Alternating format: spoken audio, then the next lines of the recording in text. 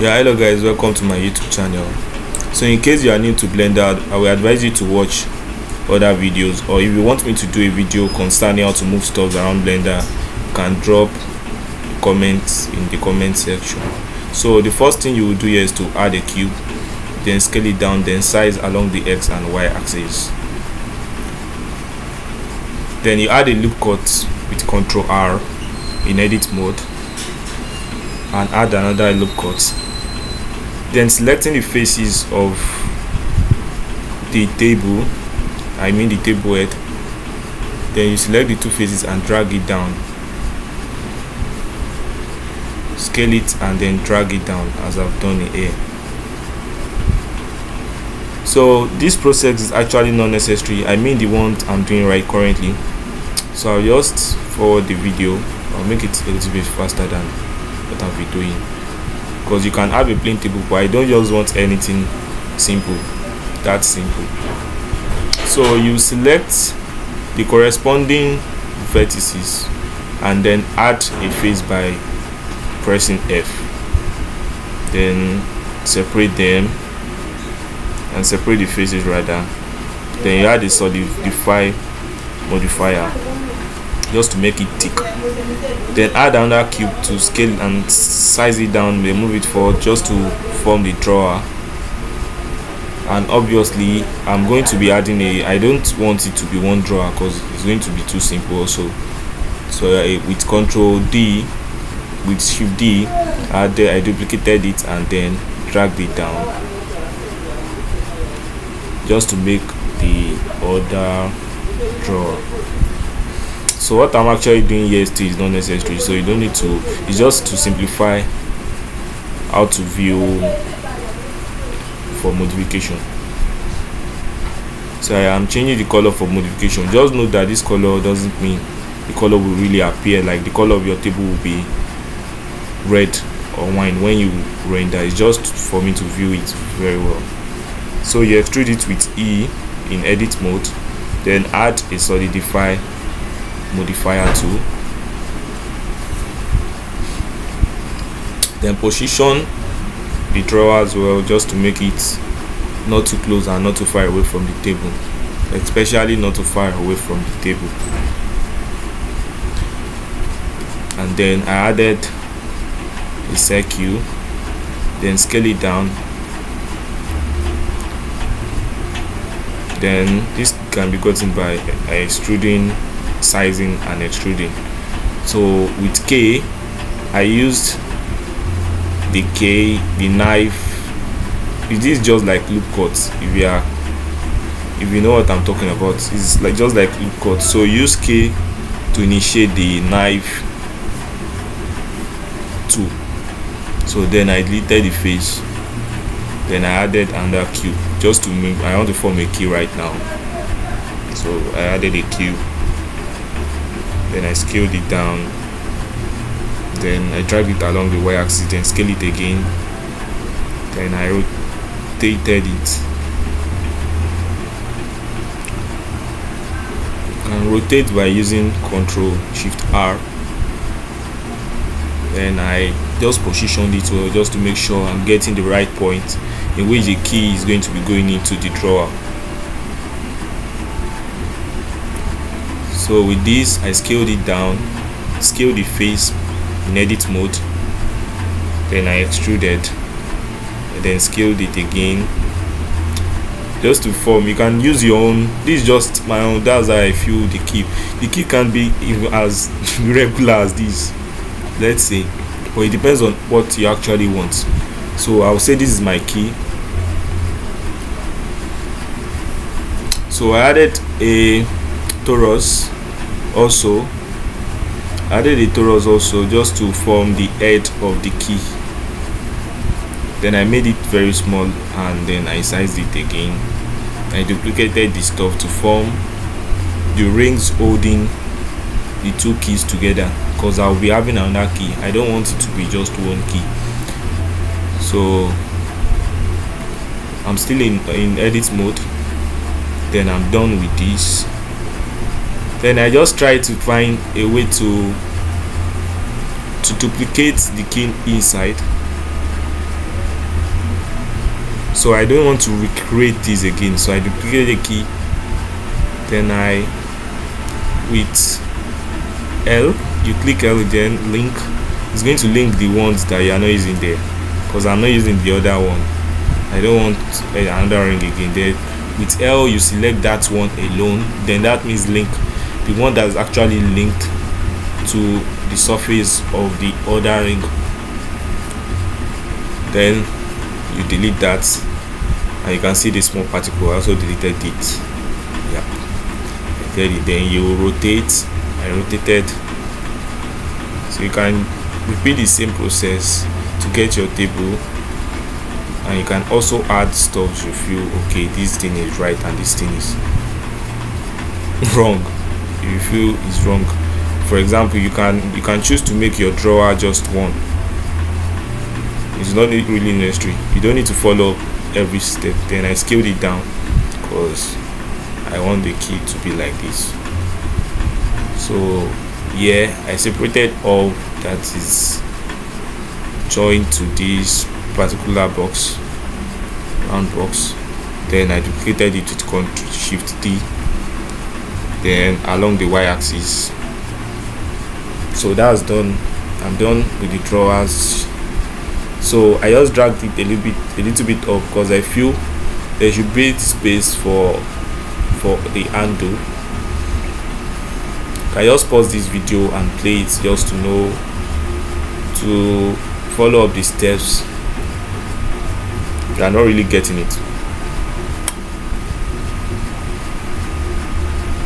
So I'm just trying to position the handle. Although this handle, I also added some modifiers, like you can add any modifier. You can try to bevel it just to make sure, okay, it's still the shape of your handle. So then after you are done with this, you also know that you need it on the other handle. So just make sure you are done with everything, then you duplicate and then add it to the other drawer. So the two drawers are set right now. Then to add a book, then you add a book and form it to the shape of just one book. Then add a array modifier. And this, let me say, this is Bible. So I added a Bible or a Quran as the case may be, because I'm not drawing anything on it, so it can be a Quran or a Bible, anyone. So array modifier, then on Z, since you are adding it up, then it's going to be Z. Just get to the array modifier, you understand what I mean. So I made the Z one in case you want to know, just to make it overlap each other. So guess what, guys, I want to make a cake. So I'm adding a cake currently. I sized it and sized it along the XZ axis too. Yeah,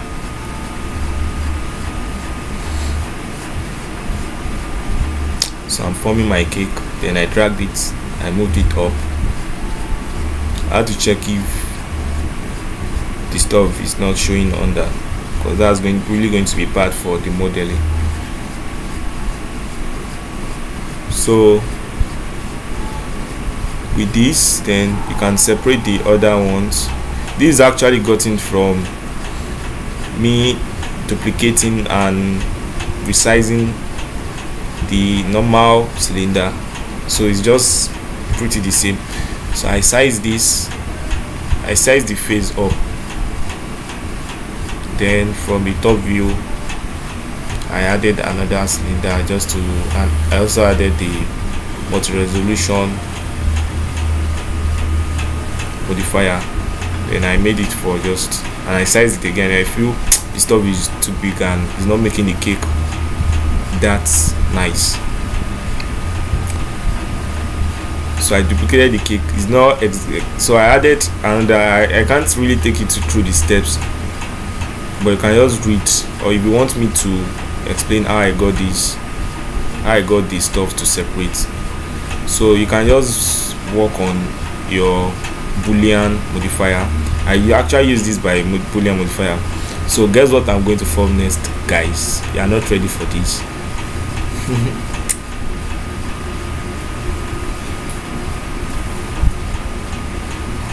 Escape that up just to form the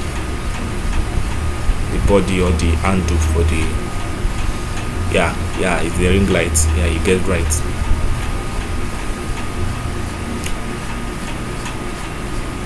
So forming the ring light wasn't that hard as I thought it would be. So I just added some random stuff around it. I don't want it to be plain also.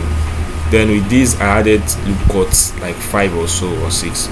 Then just sizing it and rotating the faces and dragging also just to make it go forward.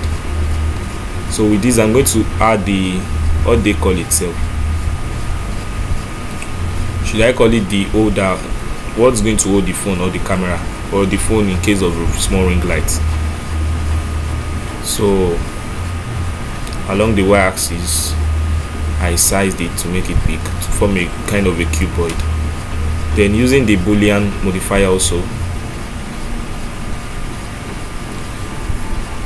if you want me to go deep into this boolean modifier, so that's what I'm using to separate items from another item. This is going to form, it's just like I'm pressing the foam and the foam is retaining the stress on it. So it's just set for this particular modifier. So you pick that and then it cuts that out, retaining the shape of the other one. Although I don't need this other one again because this is actually what I want. The order of the ring light is always like this. So I picked this one and deleted it because I honestly don't need it. Then I added another plane, or you can also add a cube, but I added a plane. You can add a cube. Yeah, then I added a solidify modifier, so you can add a plane, a cube too, and then size it along the z axis. Then this particular step 2 is not needed. It's just for, you're not just to make the table simple or plain. So ctrl R, as I said before, is used to add loop cuts. E is used to extrude. Then L size, R rotates. Then I added this just to form a, should I call it a bow right now? Just some random stuff, but I will really call it a bow. So I got this by sizing the cylinder. I'm going to add a very beautiful modifier right now to make it not simple also. And after getting the particular position, I felt okay, this thing is entering my table already, so I dragged it up. After shading it smooth, shading it smooth can be gotten by just by clicking and you see shade smooth. And if you want it to not to be smooth, then just go back to your shade flat. So the modifier I use here is also the one I said it before, the multi-resolution modifier.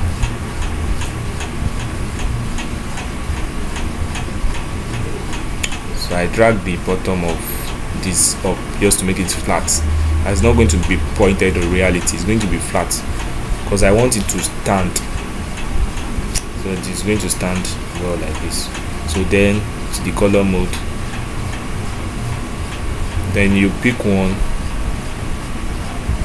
And yeah, this particular step is just to, I want the color to be different. I don't want it to be plain black for the table. So the faces I'm interested in, to edit mode, then you select the faces, then you add your color and click on apply. So I repeated the same step to make the books. So I added like 4 books, so I will have 2 colors. Then same for the cake and the decoration. just to make everything nice and beautiful. Then I added a plane. Everything is about to see the beauty of this particular fine table. So if you want me to go through or to put you through some other steps, I'll be very happy to put you. And please like if the video has been helpful to you, and also don't forget to subscribe, just in case of other videos. So this is light. I'm adding light. So light is not going to show in rendering, but it's going to, the effect is going to show, but it's not going to show as an object. It's not going to show as an object. It's just going to show like the normal light in reality. I mean, the triangle is not going to show when you render it. Just an outline. So then I'm done with the table also. So then render. I rendered it, and then this is my result. Thank you. Subscribe to my YouTube channel. God bless you.